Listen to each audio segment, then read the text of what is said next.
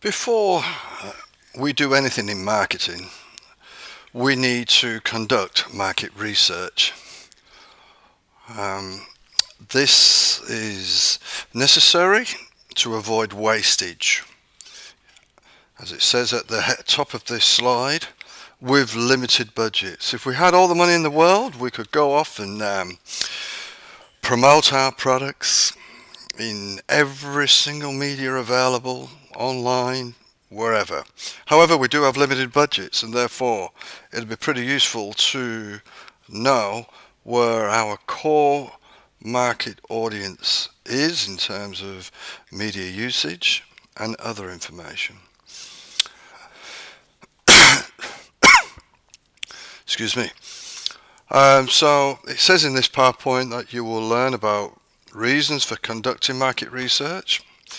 Hopefully I've just given you a quick one. And some market research methods. Starts off with a question. If you were planning to open a clothes shop in your local area, what information would you want to know before making important decisions? You might want to stop this video now and just give yourself a time to jot a few points down before you continue. Okay, here's a table that you should write down in your exercise books, and as we go through this PowerPoint, return to it. But on the first column here, you've got a range of research methods. Specific research methods: telephone, face-to-face surveys, postal surveys, online surveys, supplier feedback, focus groups, questionnaire, customer feedback, internet research. I reckon that you can probably understand what all those research methods entail, with the exception possibly of a focus group, and we'll go into that later. Okay, methods of market research on a limited budget. There are two types of market research. Firstly, primary market research involves the collection of first-hand data that did not exist before. It is original data. This is the most expensive information a business can buy, but it can also be the most crucial information in order to deliver a point of difference, or in order to identify a niche that nobody else has at this point. This is because this is research that is just for your business, that you are the ones that have, or the business is the one that has ordered this primary market research, and they're the only ones that are going to see it. The next type of research is secondary market research. Is research that has already been undertaken by another organisation and therefore already exists. You will be looking at, for instance, when we look at the target market, at market segmentation, you'll be looking at Roy Morgan value segments. These value segments are available to everybody who's willing to pay for them, that is. It's the same with straightforward things like, for instance, television ratings. You sometimes see these quoted in newspapers. Now, the more detailed TV ratings that advertising agencies use can be purchased by any advertising agency if you're prepared to pay the money. So it's not necessarily going to be a major point of difference if you've got your competitor that's buying the same information as you. Having said that, there is an art in how you interpret market research, even with secondary research, that can be your point of difference. It says there, go back to your table and mark on it each type, primary or secondary. So you may wish to do that and pause this video. Go back to your table is the one that you should have written in your exercise books. So pause when necessary and write down primary or secondary.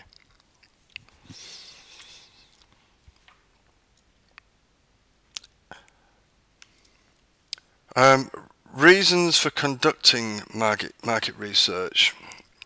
It says here that Jasmine is a designer of unique silver and pewter rings for both men and women.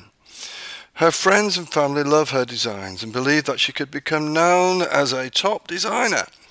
Jasmine's mum has offered to help her set up a small shop in their hometown of Bournemouth.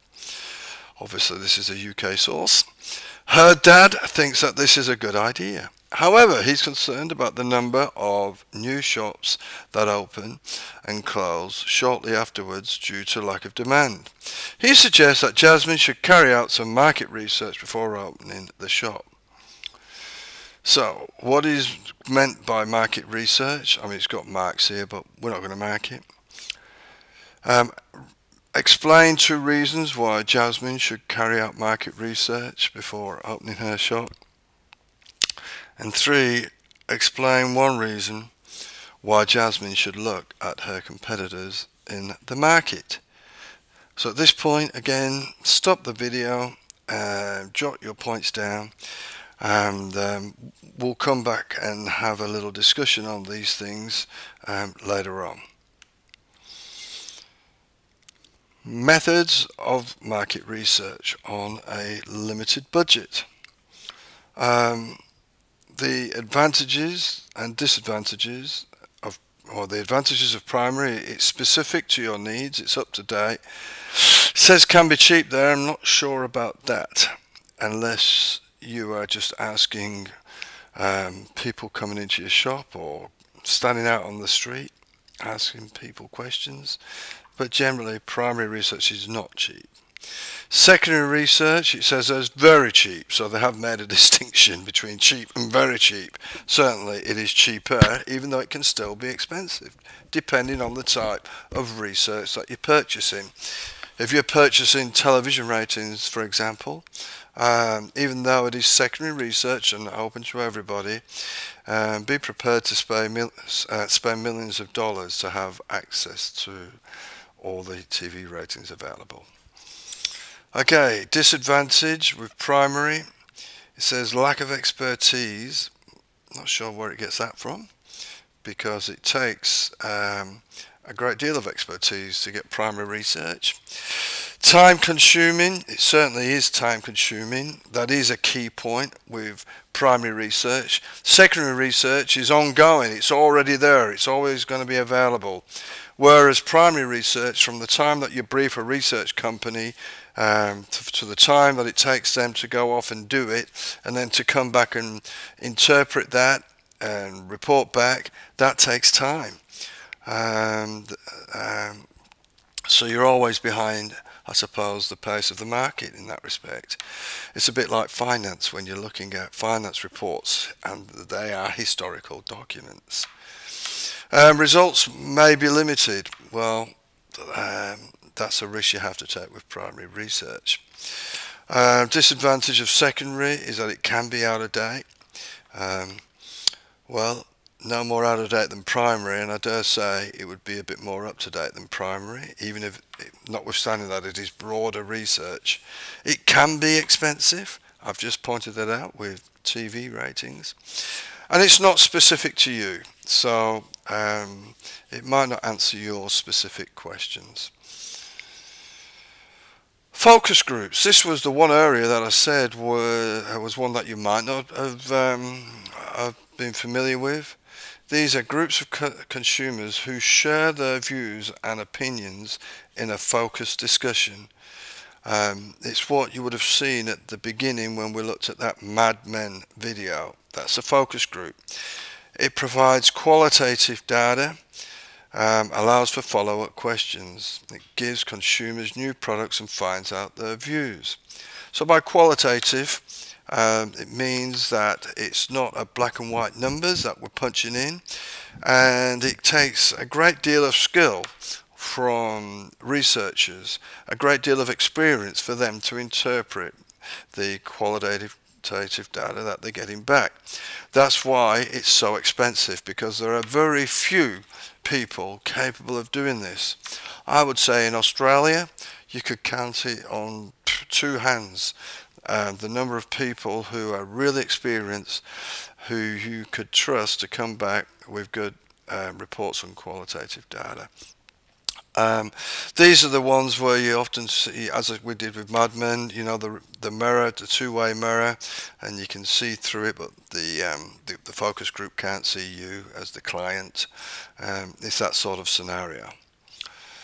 Okay, moving on. Market research. Jasmine has decided to take her dad's advice and carry out some market research. She spoke to her dad in more detail, and he suggested she used secondary market research due to her limited budget. However, Jasmine is also keen to speak to potential customers to find out their views on her designs, location and pricing. So questions here. What is meant by secondary research?